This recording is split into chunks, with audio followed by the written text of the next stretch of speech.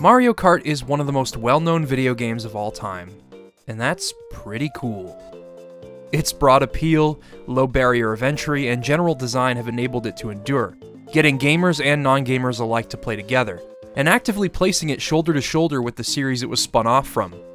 To me, any game that can bridge that gap is special. But Mario Kart manages to do the unthinkable and still maintain a high skill ceiling that comes from track knowledge, mechanical depth, and item strategy. And as I say these things, I know some of you might be thinking to yourself, what are you talking about? This might not reflect your Mario Kart experience at all. For some, Mario Kart is a dice roll. No matter how good you get, the great equalizer known as the blue shell will claim you eventually, among other items that make victory feel luck-based. For others that pour hours into getting better at the game, smart item play can ward off the worst attacks and help you strategize for comebacks and defense. Of course, luck is always a factor. The famous Get Mario Karted video exists for a reason. We've all been there. But I wanted to take a deep dive into a series that has had a massive cultural impact and has become a mainstay as the multiplayer game. I had a wide range of questions going into this video, like, how has this series endured for so long? How has nothing been able to dethrone it? If it truly leans on luck as much as some people say it does, wouldn't this game be frustrating to play at a high level? Are the mechanics of Mario Kart really that competitively viable? And how does the game bridge the gap in skill reasonably? Of course, the skill gap cannot be too great, but why do I feel like I still stand a chance against players better than me? These were all things that I never fully understood, and I was unaware of them as I would play matches. Then one day, I had an urge to look further, and I received some really satisfying answers to these questions. In fact, I would go as far to say that it made me appreciate Mario Kart on a far deeper level than I ever could have anticipated. This is not going to be your typical Mario Kart retrospective, so grab a snack and relax. We're going to take a trip through Mario Kart's history and examine just what it is that keeps us coming back for more. I'm Liam Triforce, and this is why I love Mario Kart.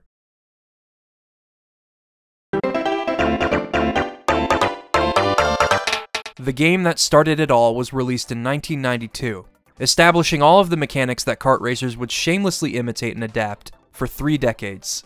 For the longest time, this was unlike anything else anyone had ever played. And to its credit, it did have at least one thing over F-Zero on the Super Nintendo. It had multiplayer. Super Mario Kart was actually born from that desire to have multiplayer in a racing game on the Super Nintendo, though this meant that the tracks had to be simplified in comparison to F-Zero. This also led to Super Mario Kart feeling distinct as a racing game, and ultimately, more accessible. Utilizing the same technology as F-Zero, Mode 7, the game was co-directed by Hideki Kono and Tadashi Sugiyama. Kono went on to direct Mario Kart 64 as well, and he has had a close relationship with the series ever since. Sugiyama served as director for Pilot Wings, another game that used Mode 7 extensively. F-Zero and Super Mario Kart also share a programmer, Masato Kimura. This overlapping experience with both the design of a racing game and the technology of the Super Nintendo are what I believe made Super Mario Kart possible. In hindsight, Mode 7 did hinder the course design in Super Mario Kart. It already doesn't help that certain level themes are reused throughout each cup, but the flat, faux 3D course designs mean that each level feels very similar in terms of layout, because there is no actual 3D geometry with slopes, hills, or anything like that. This is not the fault of Super Mario Kart though, as it is just what was available with the technology at the time, and to its credit, the courses utilize its level elements to the fullest to deliver a satisfying game to play. The core mechanics of Super Mario Kart, and the series as a whole, revolve around 3 things: items, track knowledge, and drifting. Items exist to level the playing field between players of varying skill levels, and have since become one of the most important mechanics in discussion of Mario Kart's balancing and accessibility. Most of you know these items by heart, but I'll go over them briefly. A mushroom gives you a brief speed boost that enables you to cut through off-road sections and whatnot. The green shells can be thrown with good aim to hit other racers. The red shell automatically locks onto the racer in front of you and cannot be blocked unless they have a defensive item of their own trailing behind them. Like the banana, which can be thrown in front of you or behind you as a hazard for everyone on the track. A boo lets you turn invisible for a little while and steal another player's item, though this item doesn't appear in the single-player Grand Prix mode. A star turns you invincible and gives you a boost of speed, allowing you to take shortcuts and plow through everyone for a short period of time. And the rarest item in the game, the lightning, or the shock, only appears if you are in 5th to 8th place, and the chances of it appearing are slim at that. If you do happen to get it, the effects are devastating. Everyone is shrunken down and much slower for a brief period, and you can even run them over in this state and squish them. Now, people can actually strategize around the shock just as much as you can wait for the right moment to strike. They can use a star if they're anticipating it, so you can wait until people are most vulnerable or at a difficult portion of a track. All of these items have seemingly simple applications, but these applications are so well-rounded, with each fitting a specific need.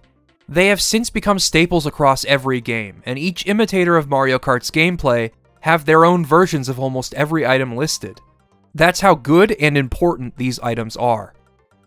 Super Mario Kart also has items that would seldom appear in Mario Kart games after this one. Coins, for example, were a mechanic that only appeared in this game and Super Circuit, the Mode 7 entries if you will, and then later made their re-debut in Mario Kart 7 and 8. Coins increase your top speed.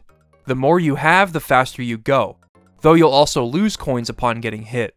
10 coins will get you to your maximum speed, but exclusively in this game and Super Circuit, you can have extra coins in the event that you get hit. At the risk of losing out on your top speed, coins actually force every player of different skill levels to take similar racing lines to keep their speed up, which is a great way of leveling the playing field, especially in the first lap where the most powerful items are less likely to appear. Of course, if another player is really good at collecting coins, then items aren't going to be as impactful, which is why coins were removed from the series until they eventually capped your maximum coin count at 10 in Mario Kart 7 and 8. A great move for the sake of balance. Another item that didn't return for a long time was the feather, and when it did, it was exclusively in the battle mode for Mario Kart 8 Deluxe. The feather allows you to jump over hazards, off-road sections, and even walls to take massive shortcuts. The item doesn't appear in Mario Circuit or Donut Plains, but it is especially prominent in Ghost Valley, where you can shave off a lot of time if you know the tracks well enough. As is the case with any racing game, practice makes perfect. Only by playing these courses over and over again will you eventually be able to master each difficulty level and unlock the Special Cup. Each course has tight turns, gaps to cross, and off-road to keep your cornering in check, which is why the drift is such an important mechanic. Super Mario Kart's drift does not function at all like you would expect from later games in the series, and it has a bit of a learning curve. By pressing the shoulder button, you'll hop, then go into a power slide. This is par for the course with the rest of the series, but the power slide is primarily meant for driving around sharp corners, and you need to use it sparingly, otherwise you'll slide into the off-road constantly. What you need to do in order to correct your drift is do another hop, and then quickly tap in the opposite direction of your turn to straighten yourself out. If you do this correctly, you will cancel all of your sideways momentum from the drift and drive forward without losing any speed. This technique, though obtuse and not really conveyed at all in the manual, is key to mastering Super Mario Kart, and the game can have incredibly precise and fun controls should you put the time into learning how to play well. Other factors that contribute to getting better are knowing when to let go of the accelerate button around turns, and using your items strategically, rather than spamming them as soon as you get them in the hopes that you catch up. Essentially, the core of this game's skill floor and ceiling both come from the driving, while the gap is bridged through its items. With all that being said, this is not my go-to when it comes to racing games at all. If you ask me, F-Zero is the better Super Nintendo racing game. Though precise and fun, the control scheme of Super Mario Kart is more demanding for me than future installments, despite having its own merits. I mean, world record time trials of this game are beautiful demonstrations of its controls. I'm not going to harp on them just because I suck at the game. It's just so different now compared to what we're all used to. I also just think some of the levels in this game are flat out annoying, offering challenges via obnoxious terrain and stage hazards, rather than genuine tests of reflexes and skill like Bowser's Castle and a certain multicolor road. The levels all feel pretty similar as a result of the hardware constraints, so I can barely tell the layouts apart anyway. It's also worth mentioning that the game is a wildly different experience solo than when you're playing against a friend. By working to unlock the Special Cup, you're not only forcing yourself to improve at the game, but also learning to avoid the computer-controlled racers because they straight up cheat. Every character can use an unlimited number of their own specific items, some of which can't even be obtained in item boxes, like the poison mushroom and the egg. I suppose it isn't as bad as Mario Kart 64's cheating computer players, but we'll talk about that soon enough. It is worth it to win, if only to see Bowser and Peach chugging champagne. These animations were removed in the international versions due to Nintendo of America's policies on depictions of drinking alcohol in games at the time, which is a shame because I love watching Bowser pour an entire bottle of champagne down his gullet. Peach looks like she's already drunk when she's sipping from the bottle. Nintendo should have kept this in future Mario Kart games, their policies be damned. I could definitely drink after winning the 150cc Special Cup. Speaking of which, there's one last course to talk about. The first appearance of the most iconic track in Mario Kart history, Rainbow Road. Like I mentioned, Super Mario Kart's limitations meant that only a few level themes could be used throughout each course, with only the track layouts changing between them. However, Rainbow Road is its own level theme, allocated to a single track at the end of the Special Cup, with the feeling of finally unlocking and reaching that track being one of this game's greatest moments. Rainbow Road features no guardrails to catch you should you overshoot a turn or make a mistake. You have to play perfectly if you want to win here. Not even items can save you if you fall too many times, but the feeling of being here amongst the colors and the stars, the pressure to succeed, and the music backing this monumental achievement, a culmination of your skill at the game, is what made Rainbow Road so iconic to begin with, and few games in the series really carried the weight this one did in a single-player context. None of the games were as punishing in their mechanics as this one in Super Circuit. The Grand Prix only allows a finite amount of retries, treating them as extra lives, and you are straight up eliminated from the Grand Prix if you don't place at least 4th in a race. Earning Rainbow Road through skill made experiencing its visual splendor all the more worthwhile. Because there was nothing else like it, and because it was so much fun to master, Super Mario Kart became the standard for any and all kart racers going forward. Any subsequent game in the genre would be judged based on its ability to live up to everything Mario Kart established, and what sets it apart for the better. And while Super Mario Kart did inspire a few imitators on the Super Nintendo, it wouldn't be until Mario Kart 64 where the genre would truly blossom into something of its own. Welcome to Mario Kart! Mario Kart 64 was first revealed in 1995 as Super Mario Kart R, the R standing for rendered. At this point, pre-rendered 3D graphics had appeared in Rare's Donkey Kong Country and Killer Instinct games, and Nintendo opted to use this technique as displaying 8 3D models simultaneously in one race would have made the Nintendo 64 catch fire. Rare even provided the model for Donkey Kong in the final game. Ultimately, it led to Mario Kart 64 having a distinct look, one that made the game resemble the beautiful 3D renders of this era of Mario. This soft plasticine look permeated the Nintendo 64 era, and Mario Kart 64 was pretty much the only game on that console that was able to accurately translate the look and feel of those renders into a game, thanks to the pre-rendered sprites. On a modern display, these visuals may look pixelated with jagged edges, but that was not how they were meant to look. As is the case with most sprite-based games from the time, they were usually played on a CRT, and the difference is staggering. CRTs leave space in between each pixel to create what we'd call a scanline effect these days, and it usually hides the jagged edges that we're used to seeing now on LCD screens in emulation. This is why this game and Donkey Kong Country looked so much better on CRTs, and strengthened the illusion of these 3D graphics being displayed in real time. It might sound like I'm going on a long tangent about this, but the pre-rendered visual style of Mario Kart 64 utterly fascinated me when I was young, and I am still passionate about how good this style looked back in the day, even if I wasn't around to experience its origins. Mario Kart 64 makes several strides in improving on the original game, as you could imagine. It's a fully 3D kart racer, meaning that level geometry can now have the complexity and variety that the original game sorely lacked. Slopes, ramps, hills, and curves, and each track has a distinct aesthetical design that extends to the layout and the hazards you face. To compensate for these new possibilities, Mario Kart 64 has a bouncier and much looser control scheme in comparison to the original game, which the developers compare to an RC car, a shift in physics and momentum that would eventually evolve into what is now standard for Mario Kart. Drifting in this game no longer feels like you're rotating the entire game world just to make a turn. Instead, You drift outward and can tilt the control stick left and right to either tighten or widen the trajectory of your drift. If you tilt the stick left and right rapidly during a drift, you can charge a mini turbo.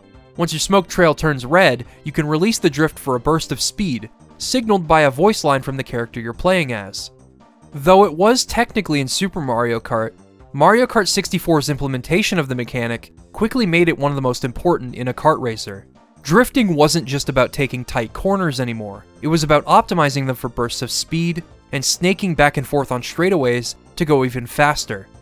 The importance of the precision of Super Mario Kart's turns were traded for a wide and especially more beginner-friendly mechanic, but one that has a considerable amount of depth when it comes to being the fastest. And I'm fine with that. As you can no doubt tell by the impact it left on Mario Kart and kart racers in general, this was the right decision. Though Mario Kart 64 is very much the same game in structure, every single course has more identity, and the game offers way more variety as a whole. Every level's bumps and jumps give the karts a physical element that the flat courses lacked, and it contributes heavily to what makes this game so much fun to play. You can use these jumps to skip portions of the level, which probably contributed to the removal of the feather item.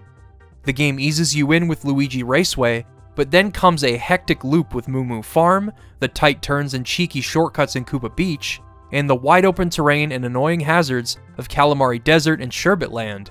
Frap Snowland is one of my favorite levels because you can use the off-road sections to your advantage on multiple occasions. It feels like a level that wants you to break the rules of the road. Wario Stadium tests you on your ability to drift effectively for mini turbos, as does Choco Mountain. Toad's Turnpike forces you to race through moving traffic. Bowser's Castle and DK Jungle Parkway have multiple distinct sections that test you on different things, including those tight bridge sections that essentially become funnels for items. Speaking of which, let's talk about items. While the feather may have been removed, a few new items have been implemented. Notably, mushrooms, green shells, and red shells have all tripled variations, opening up possibilities for shortcuts and both offensive and defensive buffs as you attempt to reach first place. It's more chaotic for sure, but also simultaneously more strategic. You can also get a bunch of bananas, allowing you to trail 5 banana peels behind you and create an insane defense against shells. This was such an impenetrable wall that they changed it to a triple banana item in later games and had them rotate around you like the shells did. Then there's the fake item boxes you can place to trick or otherwise block certain shortcut paths, and the golden mushroom that lets you spam the effect of a mushroom over and over for a limited time, which is great for taking shortcuts and closing the gap between you and first place. However, the most important addition here is the introduction of the Great Equalizer itself, the blue shell. When this thing is thrown, the player in first has no choice but to submit to its power. In this specific game, there is nothing you can do to stop it. Everyone must submit to the Great Equalizer eventually. It usually appears at least once during a race, and it quickly became an essential item in turning the tides. This is where the conversation of skill versus luck truly began with Mario Kart. You could race as well as possible, save all of your items for defense while you're front running, and then a blue shell would come hit you, giving the other racers just enough time to catch up and assault you with every other item under the sun. It happens. The blue shell is a necessary evil, however. By disallowing the most skilled players to front run for the entirety of the race, that skill gap can be bridged, and Mario Kart can be a more enjoyable experience for everyone that wants to give it a shot. Even for those that get hit by a blue shell, so long as they learn to accept the Great Equalizer as a natural part of each race. Just open your arms and embrace it. It comes for us all eventually. All of this makes Mario Kart 64 one of the greatest multiplayer games of its era. The drift mechanic is more accessible and simultaneously more satisfying thanks to the mini turbo. The levels are great fun and reward you with a more tactile physical response to each bump in the road. With a 4-player split-screen mode, the game became a staple for game nights around the world. And I haven't even mentioned battle mode. While Super Mario Kart had its own battle mode, it felt like a prototype for what was to come. With Mario Kart 64, you had 3 other players to throw items at, and the arenas were more complex, giving you more places to take cover and sneak up on people. As a single-player game, however, Mario Kart 64 cheats. I was half joking when I said that Super Mario Kart's AI cheats in reference to their unlimited special items, but Mario Kart 64 is on another level. Right, so in order to unlock mirror mode and complete the game, so to speak, you have to clear all of the cups on 150cc. Mario Kart 64 intensely uses dynamic difficulty balancing, to put it gently. Depending on your performance in a single-player Grand Prix, racers will speed up and slow down accordingly, as if you are all connected on a giant rubber band. See what I'm getting at? This makes staying in the lead on levels like Toad's Turnpike infuriating, as it's very easy to accidentally swerve into traffic when trying to cut corners, and then suddenly everyone catches up to you. Front-running in single-player is a nightmare on the more difficult levels because of the constant pressure of the AI catching up to you if you make a mistake. And when talking about the Special Cup, Yoshi Valley is just awful. I see what they were going for with the alternate routes, in case you want to avoid items and other racers, but the paths are usually way too skinny, and there's always a fastest route to take anyway, so it's definitely my least favorite level. On the plus side, reaching Rainbow Road is a powerful reward, and the music is outstanding. Kenta Nagata composed the score for Mario Kart 64, whom you might know better as the man who composed and arranged the theme for Dragon Roost Island in The Legend of Zelda: The Wind Waker. Considering it was his first time ever composing for a Nintendo game, it's amazing just how much of an impact he left on Mario Kart's overall sound. From the title theme's decision to draw out the original Super Mario Kart melody, to the exquisite and ethereal sound of Rainbow Road's melody. A portion of this melody quickly became the leitmotif we associate with earning the sights and sounds of Rainbow Road. And what a feeling it is to hear.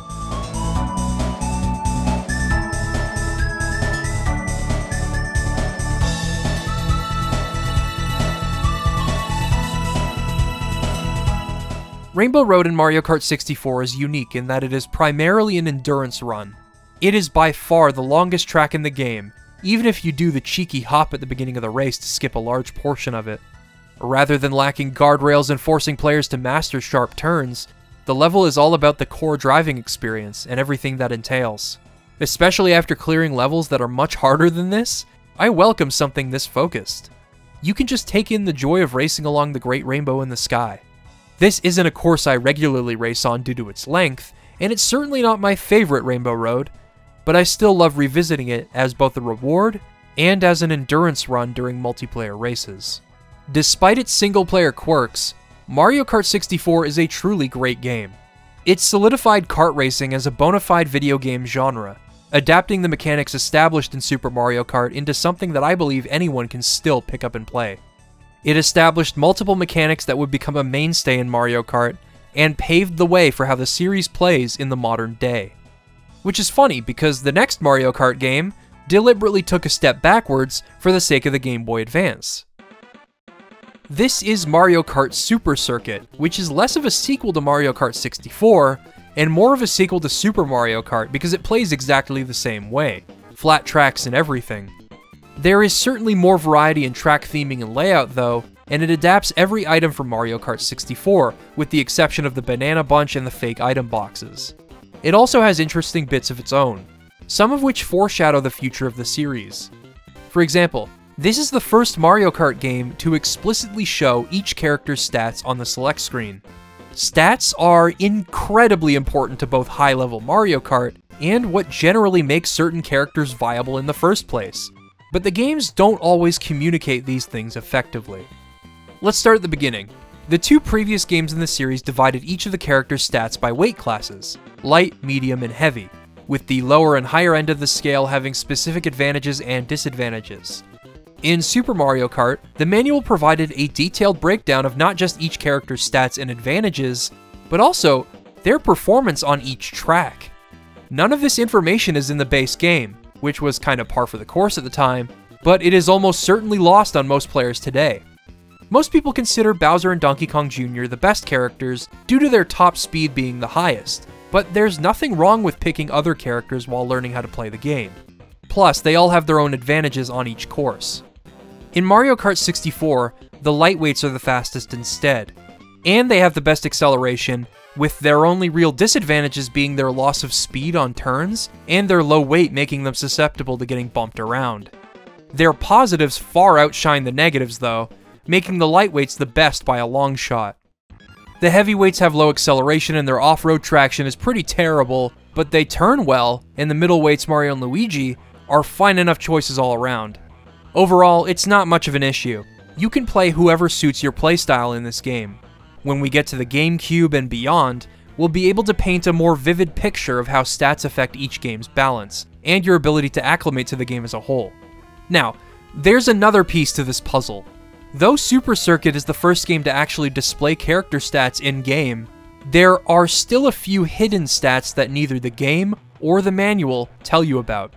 The manual still references the characters in their weight classes, but there are more stats to each character, and the only way people would have been able to unearth them back then is through a Japanese-only guidebook. These stats are speed, braking, handling, drift, and off-road. The kicker here is that the speed the game is referring to on the select screen is actually a character's acceleration, which is a massive, disgusting oversight. You might have thought that Bowser was nerfed to hell and back while looking at his stats in-game, but no, he's still the fastest character in the game. In fact, most of the characters in this game are comparable to their Super Nintendo counterparts, which makes sense, but the game certainly tricked me into believing otherwise for a while. While it's clear to see how hard they messed up in Super Circuit's case, this lack of communication persisted throughout several games, and we'll be looking at how and why soon enough. Other than that, I don't have much else to say about Super Circuit.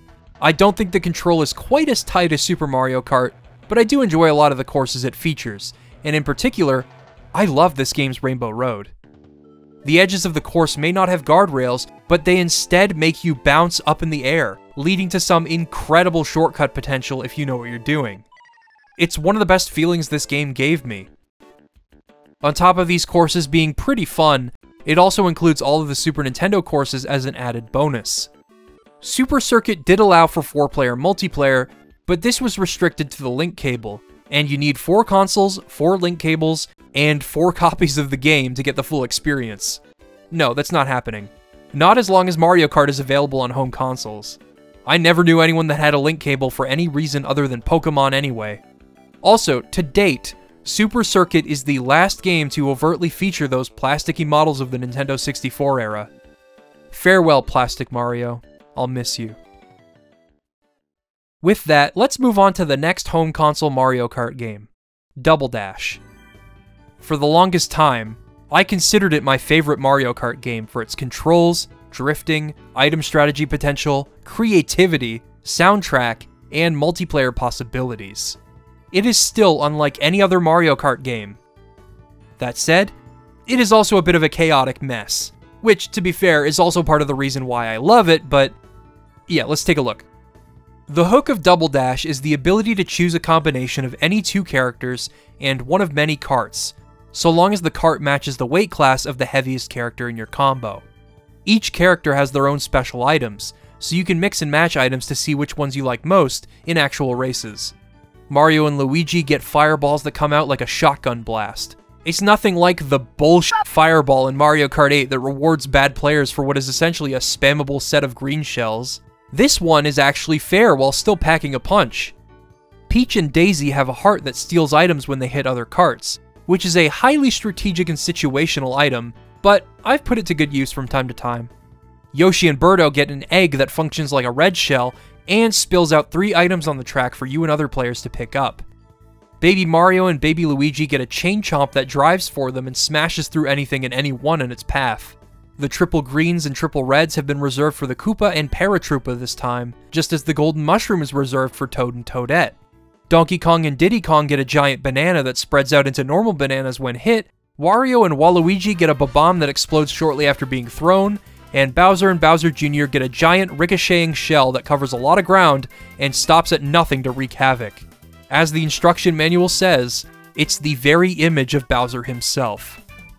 Petey Piranha and King Boo are unique in that once unlocked, they can obtain any of the special items in item boxes. So if you don't want a guaranteed special item and would rather roulette through all of them and adapt your playstyle to whatever item you get, you can try that out. For me, it's more fun to mix and match and experiment with a combo I like most.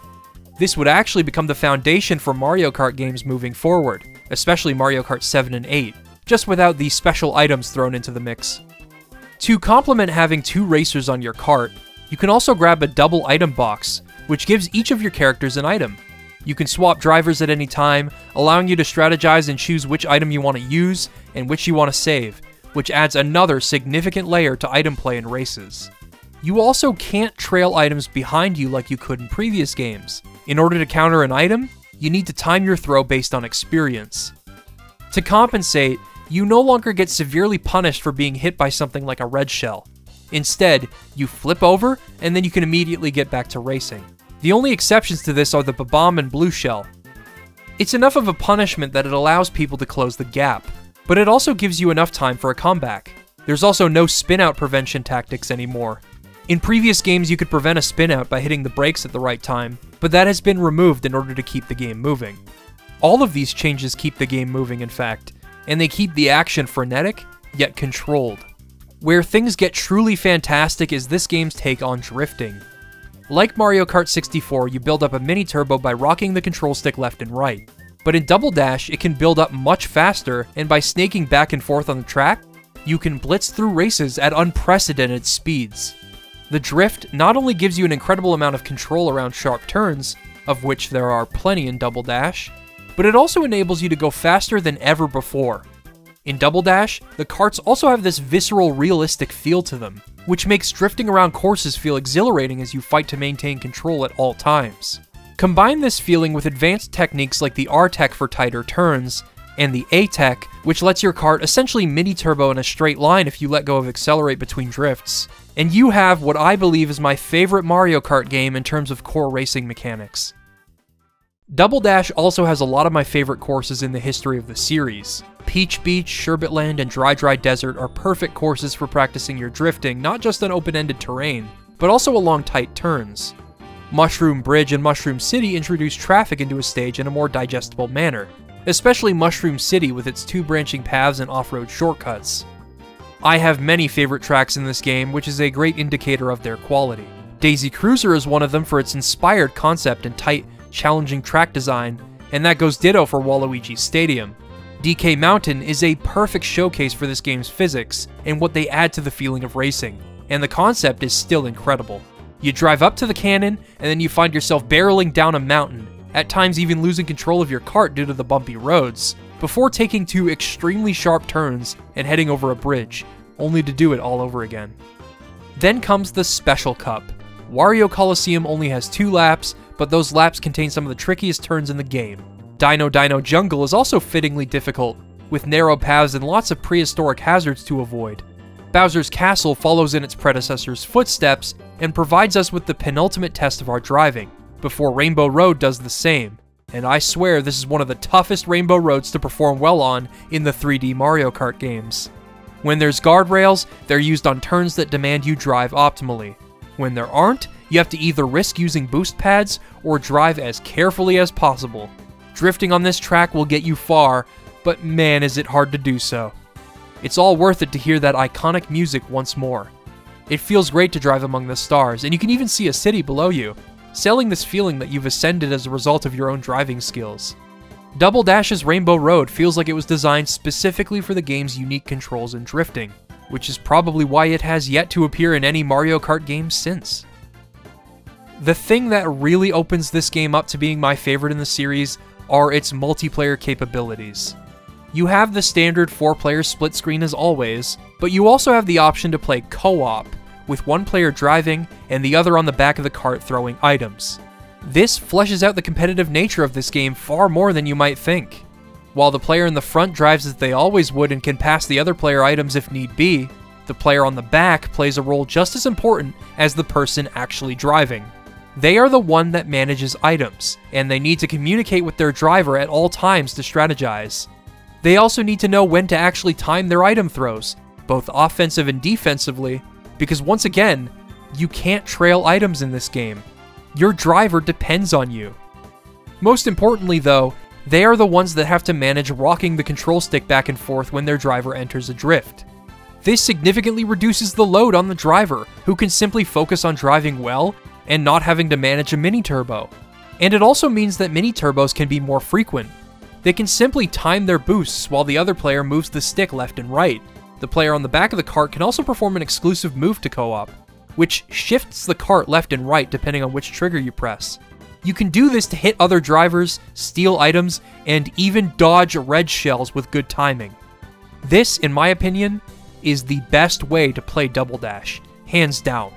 It is a beautiful way to appreciate not just the finesse of Double Dash's drifting, but also its strategy, something that is often neglected in discussion of Mario Kart.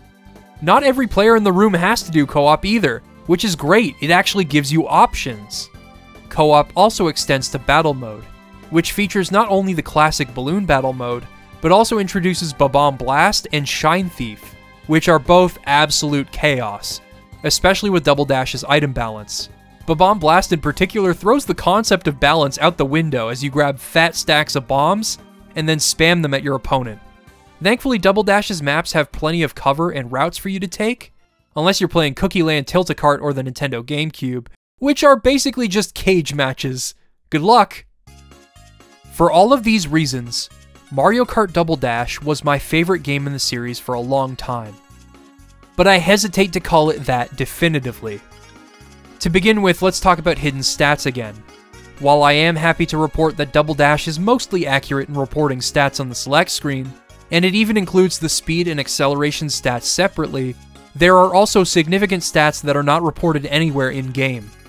Introduced in this game, the Mini Turbo stat governs how long the boosts from your Mini Turbos last, and the only way to learn about it and other hidden stats is by looking at the game's data. Again, why are we doing this?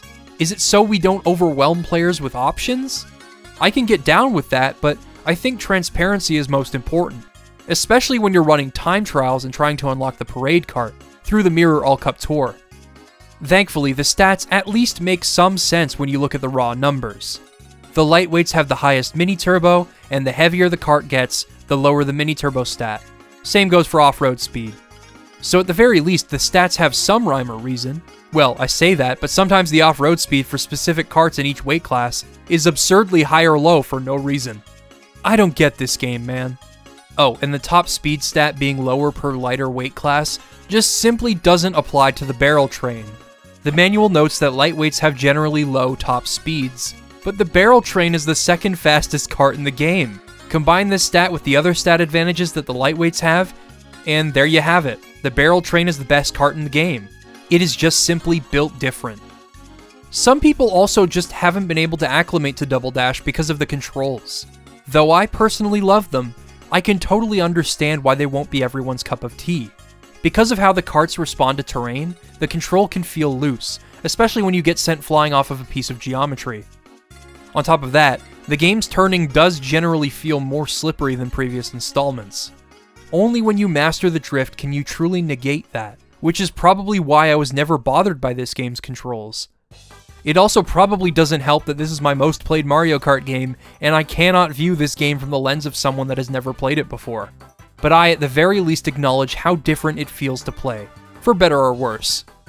Now let's talk about items.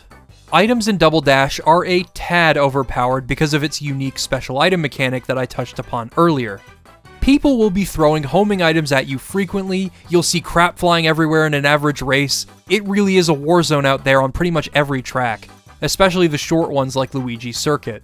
While the game compensates for this by merely flipping your cart in a direction and letting you continue driving, things get murky when you begin to play like a degenerate and sandbag during the race. Listen up, because I'm only going to say this once. Sandbagging, or bagging for short, is the act of deliberately underperforming in a race. In Mario Kart, bagging is usually used to acquire powerful items that can aid in making a comeback, and even protecting against items like the Shock or the Great Equalizer. You slow down, grab some items, and then once you're satisfied, you get moving. This is a strategy that works in every Mario Kart game, and good Mario Kart players are usually selective about when they use this strategy. It depends on the length of a course, the circumstances of the race, if they have a large enough lead, and if they are able to sufficiently defend themselves while front-running. If a player decides to bag, and they know the right time to do it, it can more often than not decide the entire race. This is why people hate this strategy, but there's nothing stopping them from doing it too. And you can strategize for when people bag by grabbing a star yourself and holding onto it for as long as you can, racing well enough to get ahead of the pack, predicting a shock to the best of your ability, and zooming into first place. It just goes to show that Mario Kart is more a game of skill than people think. Now that you know what sandbagging is, imagine doing that in this game, where the items turn races into the Normandy landings, except it's a free-for-all and we're all trying to get off those boats.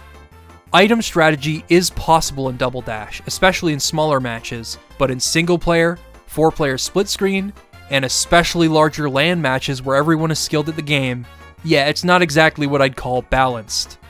And don't even get me started on Baby Park. This is where you need to learn to hang onto your items for the sake of protection against all of the stuff flying in every direction. On this course, think of items like insurance rather than something to mindlessly throw ahead of you. Otherwise, Baby Park is an actual dice roll. If the goal of each Mario Kart race is to come in first place, then I want to feel as informed as possible in trying to achieve that goal. When I'm trying to pick a kart that adapts to my playstyle, I need to know the very things that the game is hiding from me. On top of that, it is crucial to know this information when doing time trials, and because the game is finicky about this info, then you're likely bottlenecking your best times without even realizing it. Because Double Dash's driving mechanics are so brilliant, I want to play this game at a higher level. And while time trials are basically unaffected by this game's balancing issues, the main game is still absolute chaos. But in a sense, I think this game embraces its own unbridled chaos. It is unconcerned with being anything more than pure fun for everyone, and its items, though overpowered, almost certainly bridge the gap in skill between players. The game symbolizes the chaos in its soundtrack quite often. It knows exactly what it wants to be, and that's where a lot of its charm comes from. It just wants everyone to have a good time, and the game does an incredible job of ensuring that every time I play it with my friends. I still love Double Dash with all my heart, in spite of its quirks. That said, Mario Kart's competitive scene grew more and more after this entry, and the series would only further attempt to address its own viability as a competitive, but fair game. The next game was Mario Kart DS, and it was awesome. Though it was a portable game, it was a fully fledged Mario Kart game in every respect, fleshing out the series' gameplay formula in multiple ways. It streamlined the local multiplayer experience for portability with DS Download Play, it was the first to feature online multiplayer, it let you pick from one of several unlockable karts, and its single-player offerings were pretty robust too. To this day, I don't think a Mario Kart game's single-player content has come close. You have the traditional 4 cups, an additional 4 cups exclusively made up of retro courses, and a mission mode where you have to achieve certain criteria, with boss fights once you get a certain rank on every mission in a world. The boss fights all play into concepts from previous Super Mario games, except you're in a cart, and while that may sound lame, it's actually a lot of fun. To be honest, I've already talked about this game in my DS retrospective, so I won't go into too much detail about the surface level content. As a blanket statement, Mario Kart DS is an excellent game in terms of content and course design. Especially course design, there are a lot of great levels in this game. But now, let's get into the real meat of the gameplay. First, items. The special item mechanic from Double Dash has been removed, with some being implemented into the game as normal items. The golden mushroom is back to being an item you can get when you're lagging behind, as is the Babam, the Boo, and the triple greens and triple reds, which rotate around you as they do in the other games. You can also trail items again, and though I enjoyed the skill-driven nature of timing your defensive items when a red shell was on your trail, I think trailing has utility beyond just defending from an item because you can also drive into other players that might be tailgating you to punish them. If you're following too closely behind someone that's trailing an item, you are forced to get out of the way. It's a great mechanic that has since become a mainstay in the series. Our 2 new items this time have also stuck around since, the Blooper and the Bullet Bill. Though its utility is lost on computer players and it is useless in every game after this until Mario Kart 8, it is quite annoying to get inked on a Nintendo DS screen. The Bullet Bill, on the other hand, is easily one of the best items to ever be introduced in the Mario Kart series. Somewhat reminiscent of the Chain Chomp from Double Dash, when you use it, the bill will steer for you and blitz through all racers in its path. It's a great item for closing the gap between you and first place. And it can even dodge lightning because you are completely invincible while using it. As is the case with any item, you can save it for as long as you want, at least until someone uses the shock and takes it from you. As for the core gameplay, Mario Kart DS allows you to pair a character with a kart of your choice, with each character and kart having their own stats to consider. In fact, Mario Kart DS finally makes the decision to show nearly every single stat on the kart select screen, with the exception of the mini turbo stat, of course. There's also more stats if you look at the game's data, but in this case, I'm not going to do that because there is way too much for any average player to even begin to digest. The in-game stats are comprehensive enough for you to make an informed decision when combining your favorite character with a kart, and I appreciate that.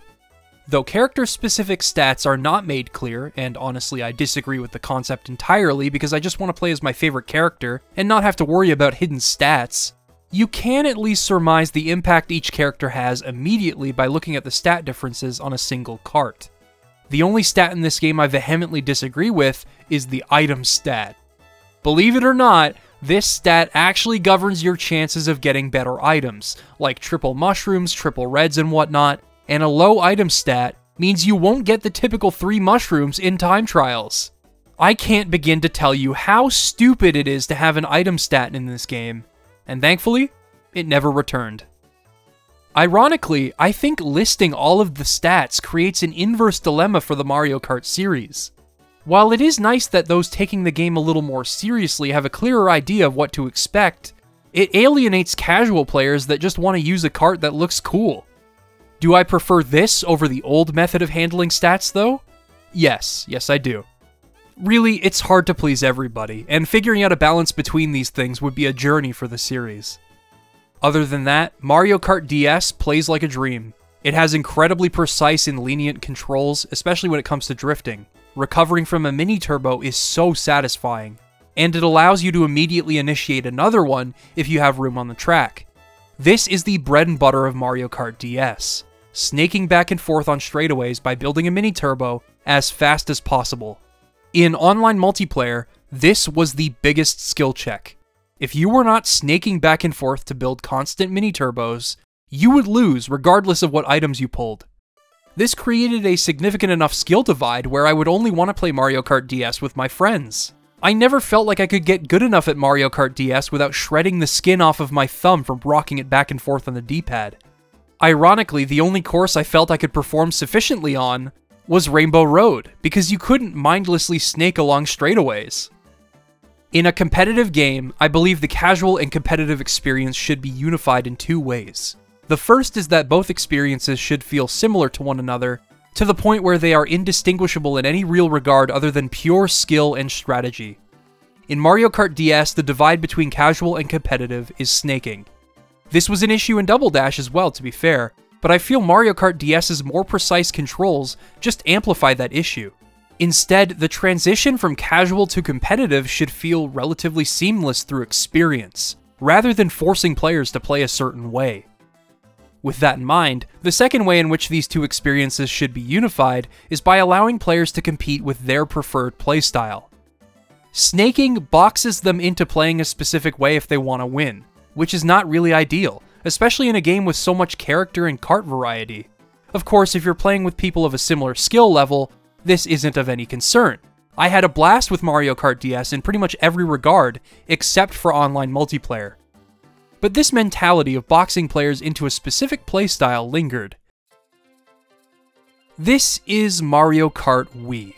A game I have so many fond memories of playing, a game that feels amazing to play, is also the most busted game in the entire series.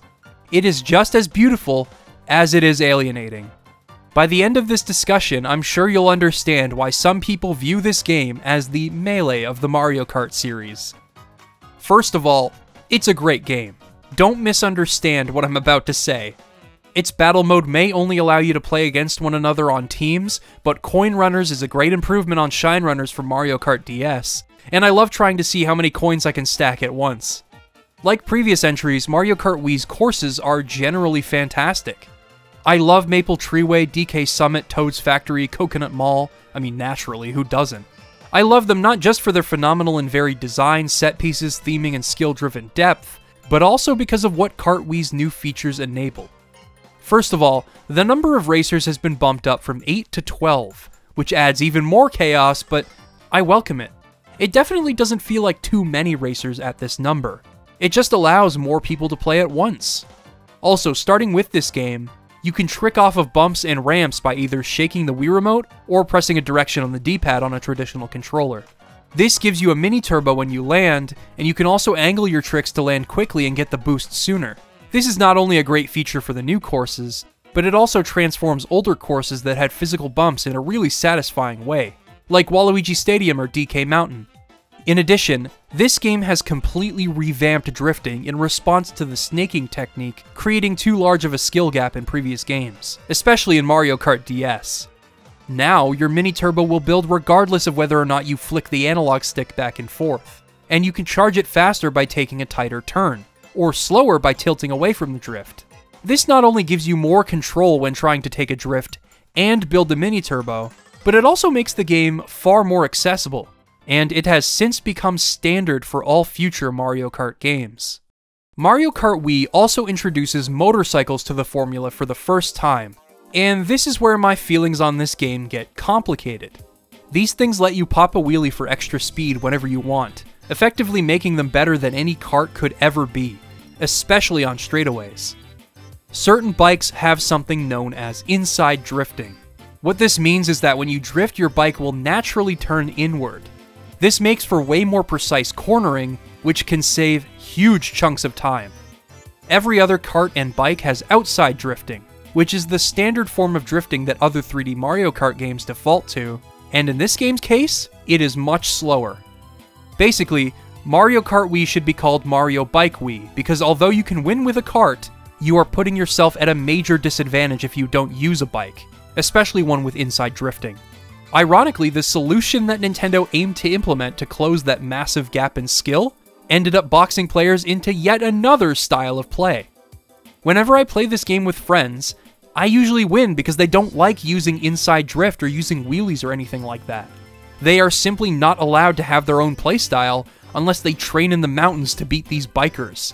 It also probably doesn't help that the game's balance favors speed, mini turbo, and inside drift above pretty much all else. In Mario Kart Wii, you can build a stationary mini turbo to completely negate the low acceleration of high-speed vehicles, making the acceleration stat almost pointless. Thankfully, Mario Kart Wii had the sense to display a thorough breakdown of each vehicle's stats, and I can't thank them enough for finally doing this. But it's a shame that the most optimal way to play Mario Kart Wii ignores a lot of these stats. At casual and competitive levels, you're looking at completely different games. The issue that Mario Kart DS had is on full display here, and because of all this, the best combo in the game is Funky Kong Flame Runner.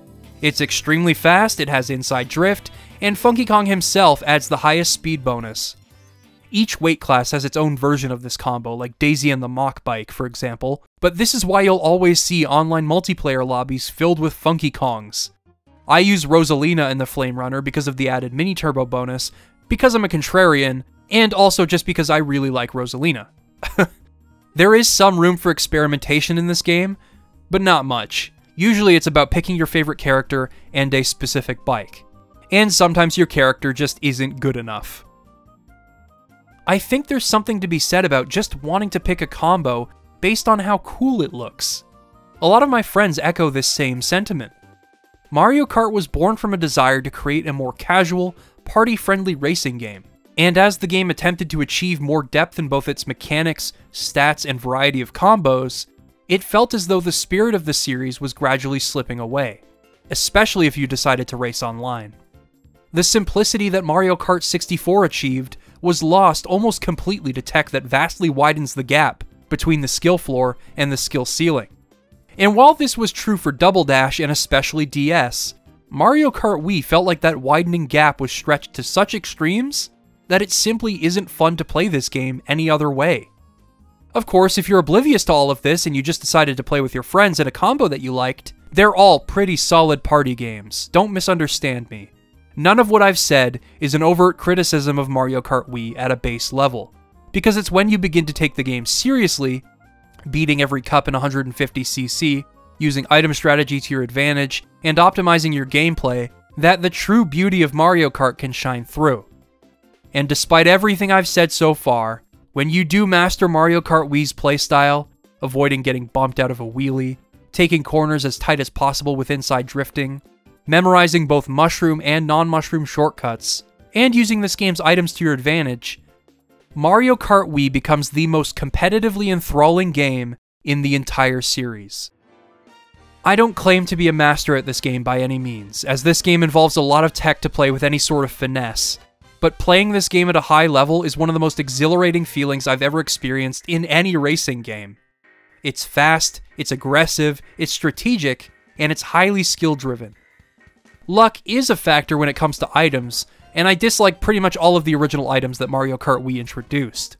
The Mega Mushroom is basically a worse star, and although it can squish other players, you are still susceptible to lightning stars and bullet bills. The POW block is barely an inconvenience because you can avoid the worst effects of it by performing a wheelie. And the Thunder Cloud... okay, on paper this is a pretty cool item. When you obtain it, you drive faster and you have to bump into another racer to get rid of it before it shrinks you. Once they have it, they can still give it back to you. It's like hot potato. The added speed can also help you take shortcuts. That said, I hate this thing so much. Great, I love being punished for trying to turn the tables with an item. When I look at the render for this item, I can hear the buzzer sound in my head. I've been able to get rid of it plenty of times, but most players on Mario Kart Wii are good enough to know how to avoid getting bumped into someone that has it. I hate it with a passion, and thankfully it never came back. One positive I will give to Mario Kart Wii's item system is its leniency with the shock. When someone uses it, it cannot be used again for another 30 seconds, allowing you to prepare for when it happens again.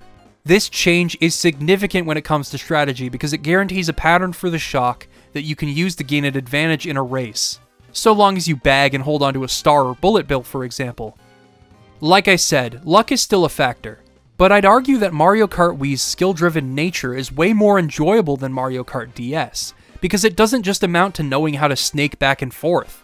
It amounts to track knowledge, item strategy, and general driving skills, just as I feel a good Mario Kart game should. Well, as long as you play the meta. If you want to try and win with the Jet Setter against 11 Funky Kongs on Flame Runners, be my guest. In summary, Mario Kart Wii is an amazing Mario Kart game that was birthed by complete accident. It is to kart racing games what Melee is to fighting games, a series of mistakes and oversights that allowed both games to blossom into something far beyond what the developers could have imagined. And to demonstrate this game's beauty, why don't we take a look at what is quite simply my favorite Rainbow Road in the entire series. Every Rainbow Road in the series feels like it was designed with each game's specific mechanics in mind, a culmination of everything you've learned as you ascend to that dazzling road in the sky. Super Mario Kart's Rainbow Road was designed as a test of your precise turning. Mario Kart Super Circuit built on Super Mario Kart's Rainbow Road with bouncy edges that let you take massive shortcuts, in addition to that solid focus on cornering. Double Dash asks you to master the game's drifting and admittedly more slippery controls in areas that were built to conflict with that control scheme. Mario Kart DS's Rainbow Road challenges your ability to carefully build up mini-turbos with a lack of guardrails on narrow paths. Mario Kart Wii's Rainbow Road plays into the game's own mechanics for sure, but when you've mastered inside drift, wheelies, shortcuts, and when to perform tricks, it becomes another beast entirely. These curvy roads were practically made for inside drift bikes, and going fast on this track is a sensation that can't be beat. It's not the hardest Rainbow Road in the series, but it is one that feels like it was built for Mario Kart Wii's advanced tech and lopsided balancing curve, where a single type of bike is better than any other vehicle.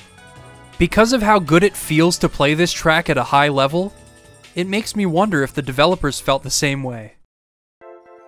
As I race above the planet we call home, the same planet that spins in the background as I queue for an online match with quiet anticipation, I am reminded of why Mario Kart exists in the first place. Mario Kart Wii had a large focus on its online component, with tournaments of specific parameters, its robust online multiplayer suite, and the ability to view and download ghosts from the internet and compete against them for a better time. Mario Kart's strongest element was its ability to bring people together, regardless of skill or experience with video games, and its leap to an online infrastructure brought that feeling worldwide, connecting an entire network of players directly through the game. Despite what Mario Kart Wii eventually became, alienating people that just want to play the game casually, I believe the spirit of Mario Kart was maintained in the end with people that appreciate what is possible at a high level of play. Though I'm glad Mario Kart Wii's metagame and mechanics did not return in any real capacity, this game has formed its own identity for the incredible feats you can achieve through its core gameplay. And I'm totally fine with that. It still maintains an active player base today because of that core gameplay, a testament to how fun it is. And after mulling things over for a while, I believe I've reached a pretty reasonable conclusion about these games, in spite of their lack of balancing. Remember when I said that Mario Kart DS is best experienced with players that are relatively close in skill to you? Well, that definitely rings true for Mario Kart Wii.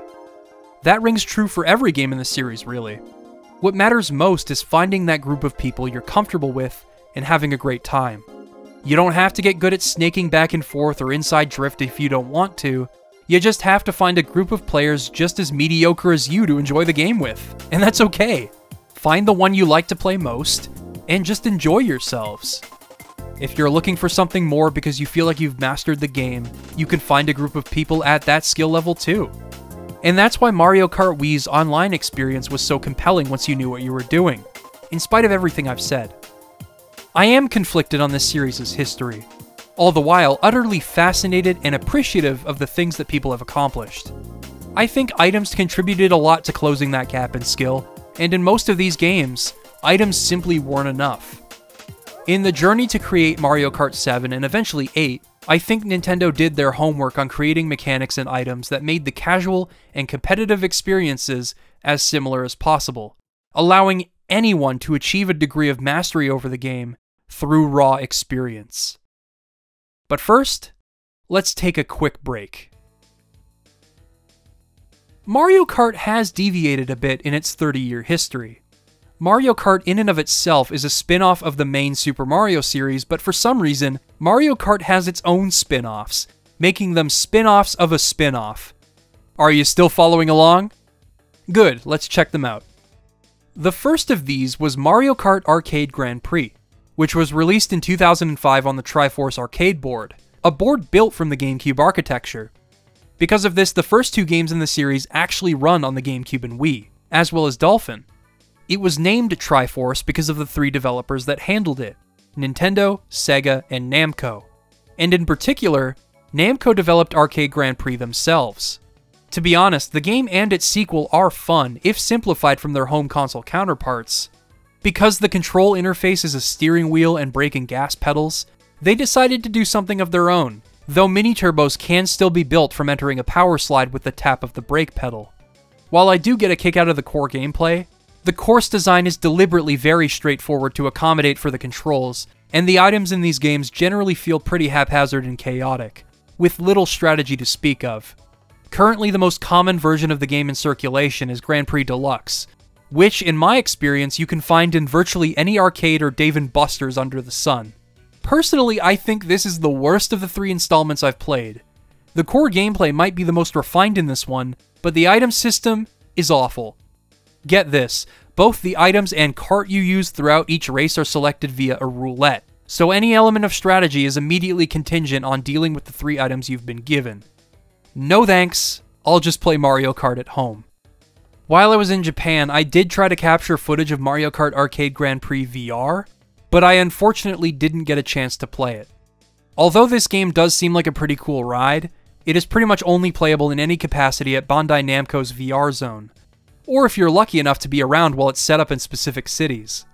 That said, I did get to experience Mario Kart Bowser's Challenge, or Mario Kart Koopa's Challenge if you're in Japan. This is an augmented reality ride at Super Nintendo World, and it was pretty much the reason to visit Super Nintendo World in the first place. I'll just get this out of the way now. The sense of scale at Super Nintendo World is unreal, and to say that it feels like you've stepped into the game world would be a gross oversimplification of what it feels like to stand in this park. The entire park is interactive if you have the app, meaning that you can compete for high scores and look for all of the park's secrets in the same vein as looking for hidden Mickeys in Walt Disney World, to those of you that ever actually attempted looking for those things on your own. This element is especially important not just as an adaptation of, an interactive form of media, but it's also important because of the park's currently limited amount of space.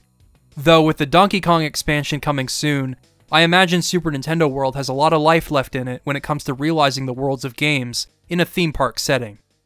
Eiji Aonuma was recently spotted observing construction at the park, and people are beginning to wonder if Zelda is part of the plan for the park simply because he was there. This is all obviously speculation, but if Zelda actually happens, I'm going back. Anyway, the queue for Bowser's Challenge is an extension of this sense of immersion, which is important for a theme park ride, as the queue is where you'll likely be spending most of your time. Bowser's Castle packs in so many details and Easter eggs alone, making the line feel like a genuine part of the experience. The ride itself is akin to Buzz Lightyear's Astro Blasters, in which you are in a slow-moving dark ride and you have to compete for a high score by hitting as many racers as possible. While the augmented reality aspect looked way better in person, I couldn't help but expect a Mario Kart ride to be, fast? I don't really feel like the ride translated the feeling of the games at all. Like, I feel like a coaster of some kind would have been better at the very least.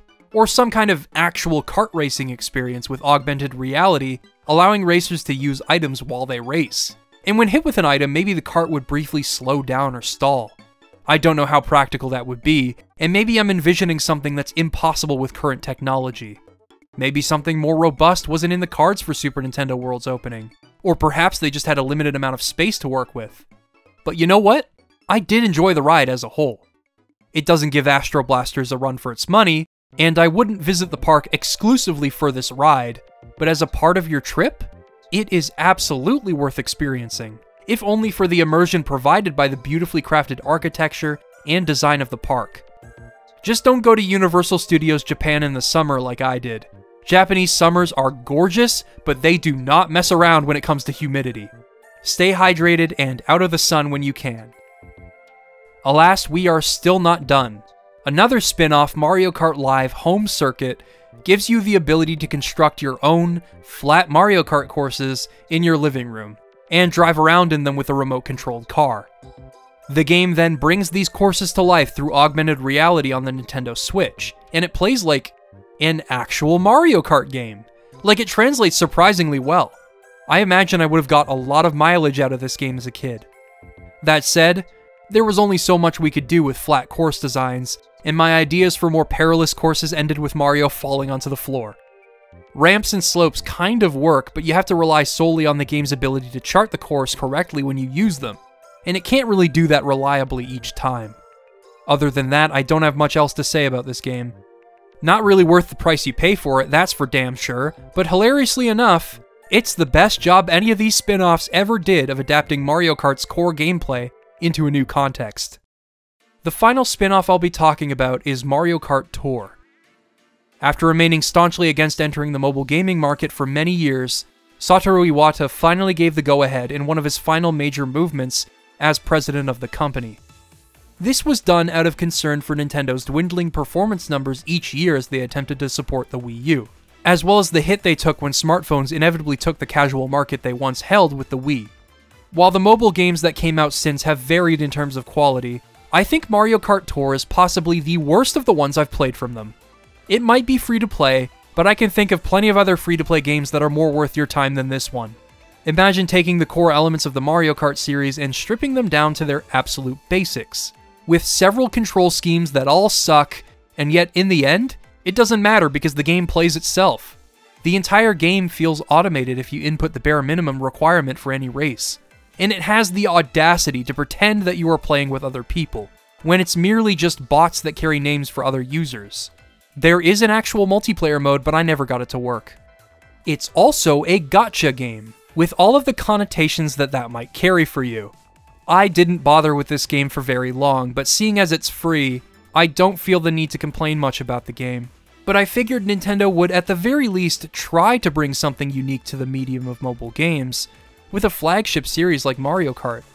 Instead, it feels more like a money-printing piece of software that just exists. I guess this kind of puts my critiques of the main series games into perspective. With Tour, I can't even be bothered to give it the time of day. Well, this break took kind of a dour turn at the very end, but hey, things are looking up for the main series. Let's take a look at Mario Kart 7. By this entry, I think Nintendo realized that something needed to be done about the massive gaps in playstyles between casual and advanced players, and Mario Kart 7 reeled things in massively. Perhaps a little too much, as it doesn't really have much of an identity of its own, but it did at the very least pave the way for Mario Kart 8 in a few ways. While I didn't find the gliding sections to add a whole lot to the core gameplay at all, it did at the very least make certain sections in older levels feel cooler when you'd go off of jumps.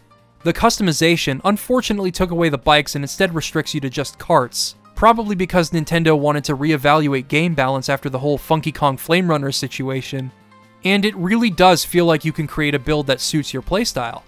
This mechanic would also be greatly expanded in the sequel, but because of the restrictions placed on both vehicle types and the tech you can learn, Mario Kart 7 is a pretty safe and standard Mario Kart game in my eyes.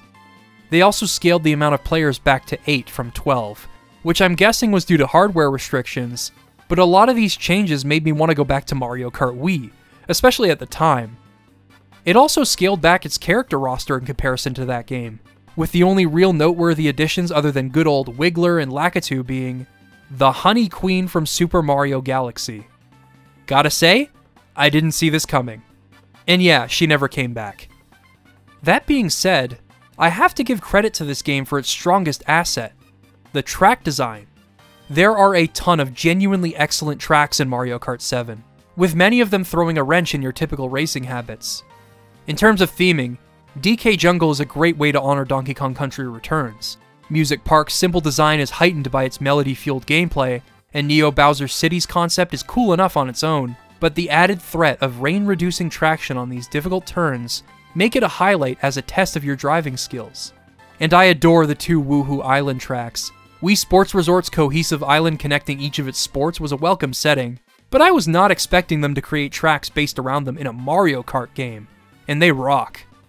To my knowledge, this is the first Mario Kart game to introduce tracks with laps being divided into sections, meaning that tracks with this structure can be more diverse and varied around a central theme as you speed through them, and the Woohoo Island tracks use this to great effect.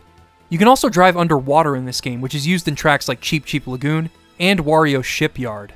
Some other tracks I love include Rock Rock Mountain, solely for its massive off-road portions that you can speed through if you have the mushrooms and game knowledge to spare, as well as Rosalina's Ice World, for being an ice level that isn't overly focused on slippery controls and wide open terrain, instead wanting you to do some tight drifting. Plus, it's a level named after Rosalina, so that automatically makes it good. And to top it all off, Mario Kart 7 has my second favorite Rainbow Road in the entire series, right behind Mario Kart Wii. It takes the single continuous lap concept and runs with it here, implementing so many different fun ideas all themed around an interstellar race above the planets, along the rings of Saturn. It's a beautiful interpretation of Rainbow Road, and one that thrives in spite of Mario Kart 7's simplicity, solely through its inspired and creative design. I have to give credit to Mario Kart 7 for recapturing the simplicity of the series, whilst maintaining both its evolution in terms of mechanics and its stellar track design. It may not be known for its wild tech, but that just means more people can pick it up and play. And that's always what Mario Kart should have been about. In many ways, Mario Kart 7 got the series back on track, and set up what I believe to be the definitive game in the series, Mario Kart 8. To me, Mario Kart 8, and especially its Switch port Mario Kart 8 Deluxe, give all of the questions I asked at the beginning of this video a satisfying answer, all the while addressing problems with previous Mario Kart games. And one of the best ways the game signifies this is with its main theme, both in introduction to the jazz fusion soundtrack of Mario Kart 8, but also a revisitation of Super Mario Kart's main theme. Ever since the original game, Mario Kart has carried a leitmotif, which has been embedded in every single game's main theme.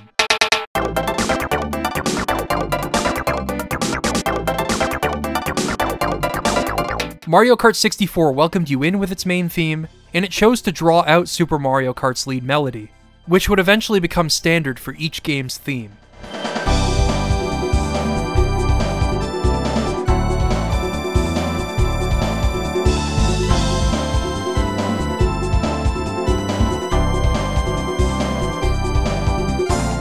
Double Dash's theme is frantic and unrestrained, but it eventually circles back to that lead melody.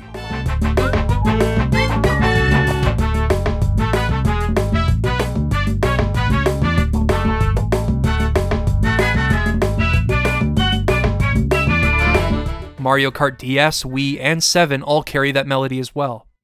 But with Mario Kart 8, they decided to go right back to the way Super Mario Kart delivered that melody, as a representation of how Mario Kart 8 returns the series to its roots.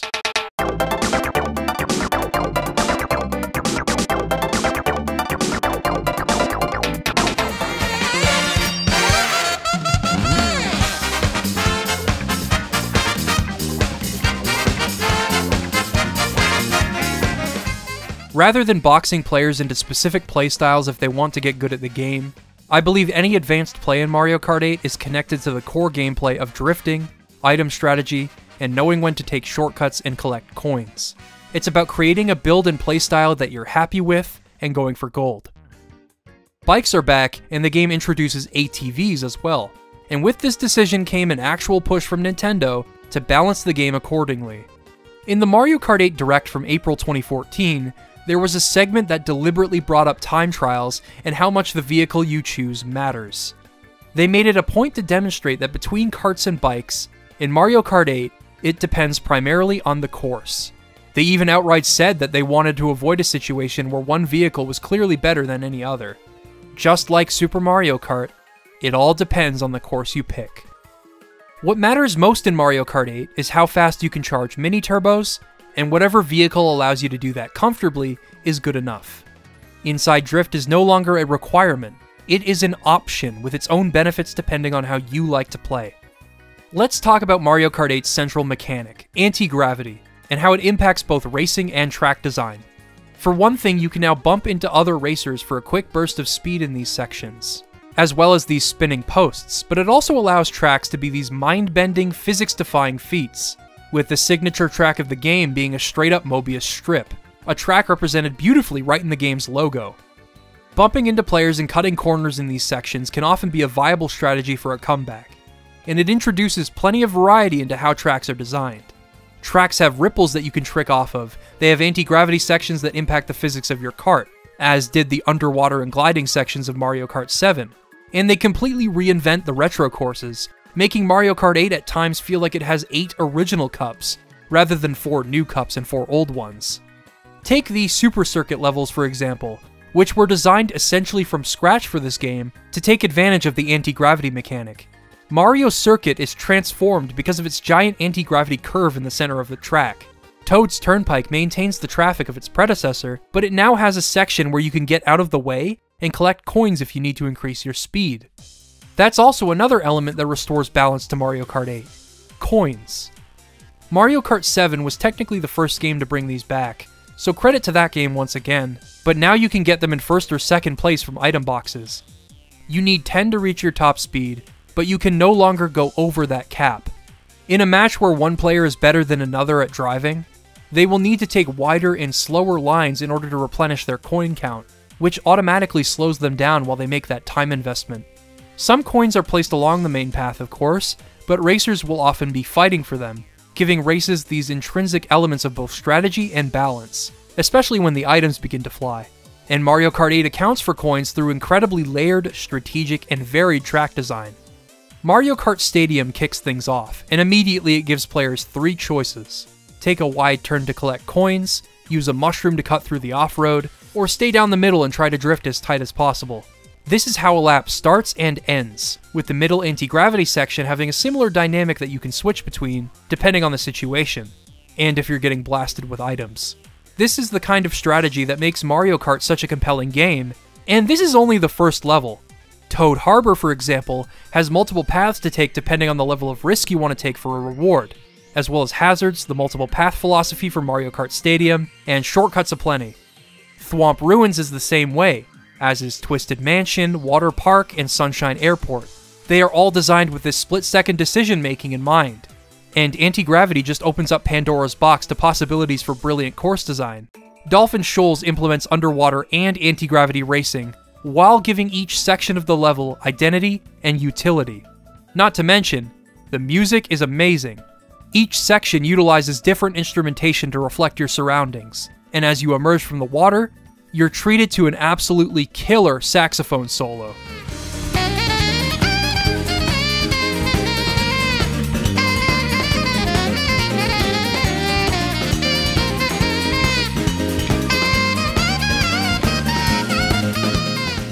Just as an aside, Mario Kart 8 has one of the greatest soundtracks I've ever heard in a video game, to the point where its jazz fusion direction feels like it has defined the series' sound ever since. It was all recorded live, meaning that each race feels larger than life thanks to that big band sound. Mario Kart 64's Rainbow Road has never felt this good to race in, and it might be much shorter than before with not a lot going on, but man does it make me want to cry tears of joy.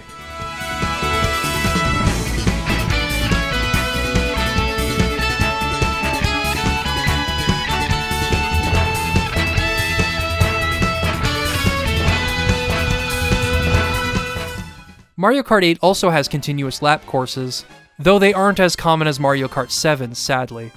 That said, Mount Wario is awesome.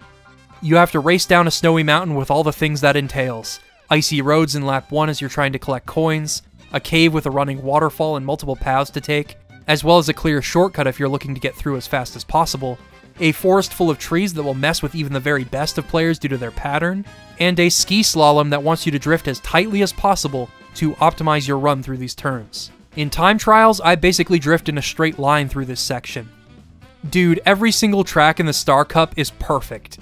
Sunshine Airport kicked things off with its strategy and fun race lines, Dolphin Shoals letting the environment impact how you race, Electrodome for its focus on drifting and bumping into players, and finally Mount Wario as an endurance run to round things out. I think the Star Cup in Mario Kart 8 might be the best run of courses the series has ever had.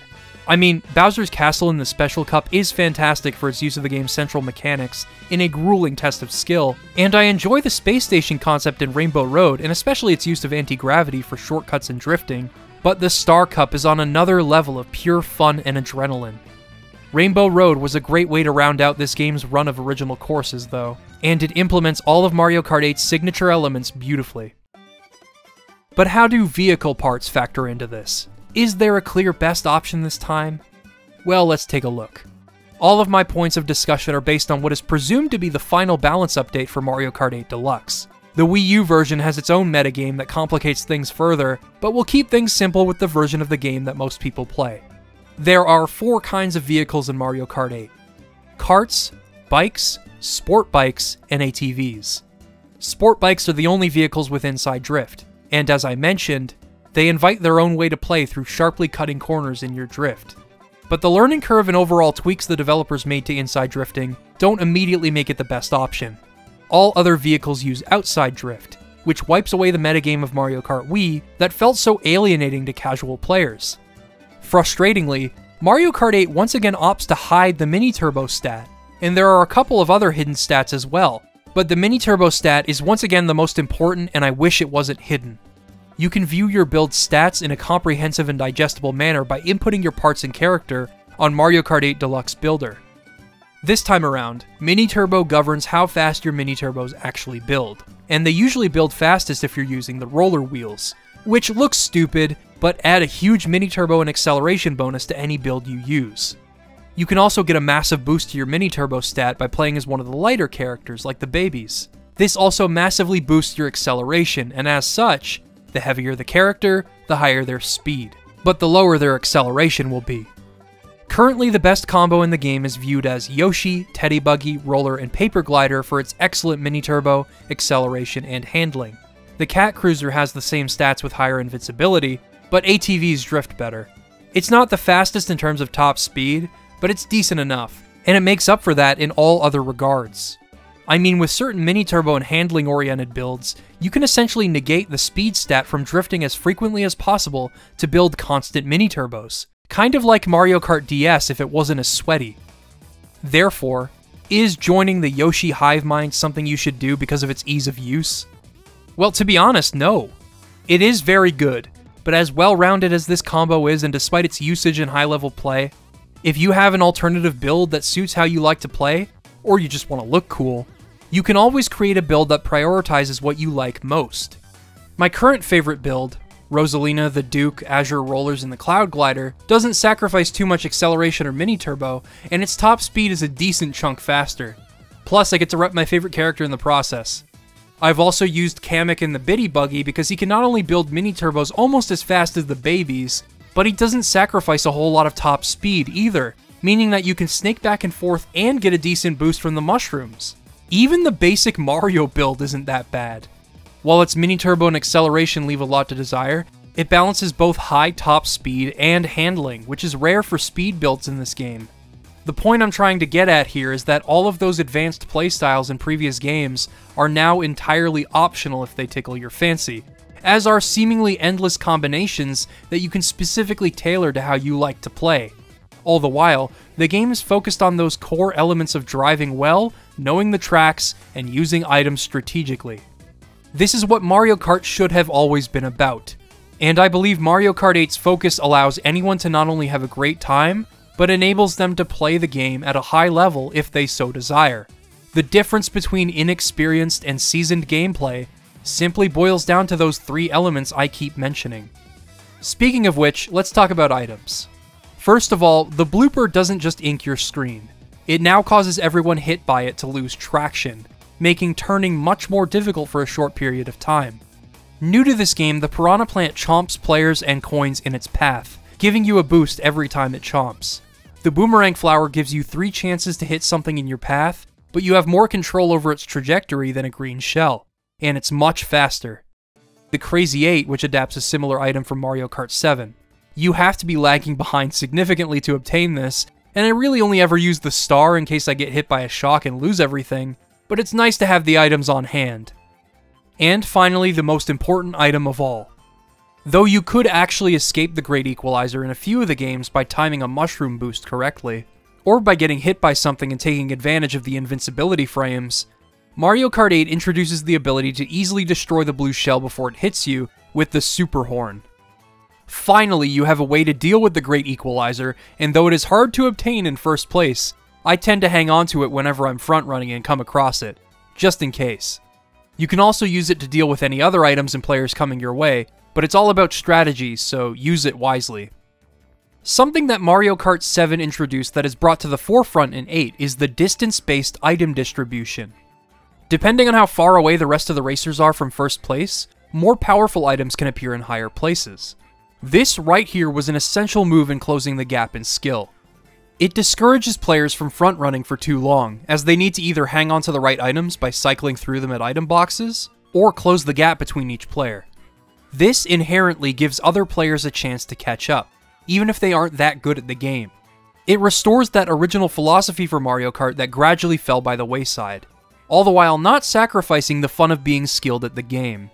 Some may disagree with this change, but many of the changes made with this game are a huge reason why I find myself coming back to it more than previous games. It feels like it was truly made for everyone. With all of this in mind, I was ready to consider Mario Kart 8 my favorite game in the series. But the original Wii U version of the game had the stinkiest battle mode in the entire series.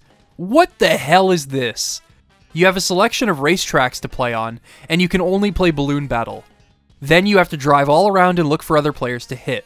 There's a reason the battle arenas of past games were boxed-in arenas. Driving a lap around Toad's Turnpike to find people is not fun. Yoshi Valley makes for a surprisingly good battle arena thanks to its multitude of paths, but it doesn't make up for an overall lackluster battle mode offering. This would eventually be rectified in Deluxe, but we'll get to that. Shortly after the game's release, Nintendo released 4 additional cups as DLC for only $14.99. It came out in 2 waves, and these tracks brought their own innovations to the game. The first wave surprised everyone by including a track based on The Legend of Zelda, and making Link a playable character. I was flabbergasted when this happened. What is this, Super Smash Kart? It was a common talking point at the time, but really, I was just excited for this level to come out. The level has all sorts of fun Easter eggs, like the Piranha Plant being Boko Baba plants, the coins being rupees, and all that good stuff, but really, it was all worth it just to see Link ride a motorcycle. Wave 1 also brought a few original tracks like Excite Bike Arena, which was essentially a dice roll in the same vein as Baby Park, funny considering they added Baby Park to the game in Wave 2, Dragon Driftway, which I absolutely love as a fan of tracks that encourage continuous drifts, Ice Ice Outpost, which I never got the hang of, but once you master it you have plenty of options for routes, and Mute City.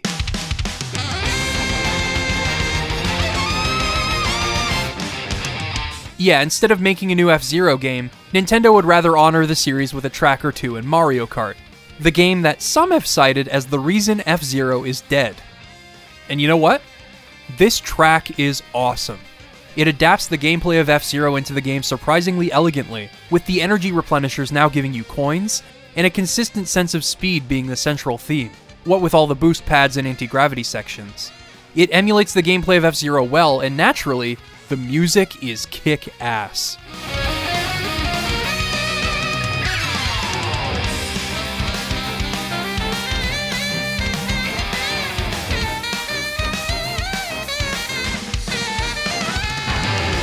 It flows like a jazz song thanks to its percussion, it reflects the aggressive driving of F-Zero with its guitar, and the saxophone sits pretty with that guitar, all the while welcoming the melody of Mute City into the Mario Kart universe. When they added Big Blue in Wave 2, I was happy not just because it was a continuous lap track that was incredibly well designed, carrying the hallmarks of Mario Kart 8's level design, but also because the music let the composers have even more fun. You have a splashier bass guitar to drive how groovy this piece is at its core, and the guitars and saxophone dueling constantly.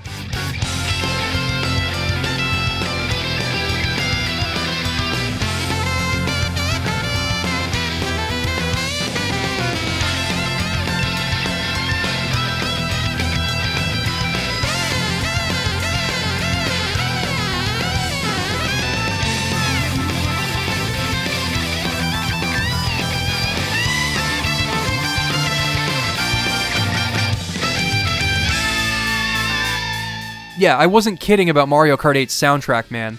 This is some of the best music I've ever heard in a game. Wave 2 introduced Wild Woods, Super Bell Subway, and a level themed around Animal Crossing, if you can believe it, as well as the Villager and Isabelle as playable characters. We're really stretching the Mario Kart name at this point. A selection of retro courses were also included in the DLC, like SNES Rainbow Road, which I actually prefer to Mario Kart 8's original Rainbow Road level, thanks to how the ripples and jumps transform the way you drive around this level, all the while the core gameplay that made it so cool in Super Mario Kart has been preserved. In 2017, Nintendo released Mario Kart 8 Deluxe, which contained all of the content from the Wii U version, new characters and vehicles, and a revamped battle mode. It also gave the item systems even more depth by bringing back 2 item slots, though their functionality has been altered to make the game less chaotic than Double Dash. You cannot switch between them anymore, meaning that you have to choose whether or not to use your main item sooner rather than later. Also, a Boo cannot steal from your secondary item slot, which gives you insurance. As for the battle mode, it is the best in the series. Every single battle mode returns, there are plenty of stages to choose from, and you have a new mode that is essentially cops and robbers. With randoms, this mode is heavily unbalanced, but with a coordinated group of friends over voice chat, this mode can be an absolute blast. All of these things finally pushed me over the edge and made me consider Mario Kart 8 Deluxe my favorite, and one of the greatest racing games of all time. It felt like they could never top this game. And I think they realized that. Mario Kart 8 reminded me why I fell in love with the series to begin with, and it bridges the gap in skill seamlessly as you journey to the higher ranks. It has everything the series was built on, and it's fun to play no matter your skill level. It is the definitive Mario Kart game to me. But really, that means something different to everyone. One of the brilliant things about this series is that each entry is distinct for its own reasons. I once thought that each subsequent Mario Kart game rendered the previous one obsolete, but after going through each game once again, that is far from the case. Each game has its own merits, its own identity, through its mechanics and design, and they are all going to appeal to different people. Like I said at the end of the Mario Kart Wii discussion, I do believe in creating something that everyone can enjoy, but I also feel like there is merit in designing a game for a specific crowd. Think about when Mario Kart and F-Zero coexisted, for example. They offered 2 completely different experiences for different kinds of players, and while Mario Kart Wii's imbalance may have impacted it at the time, its current player base has adapted to what this specific style of play has to offer. The same goes for Double Dash and Super Mario Kart and every entry in the series. As each of these games stand today, they are wildly different from one another, and that is beautiful. Whenever Mario Kart 9 comes out, I can only hope that it strives to be different and wonderful in its own weird way.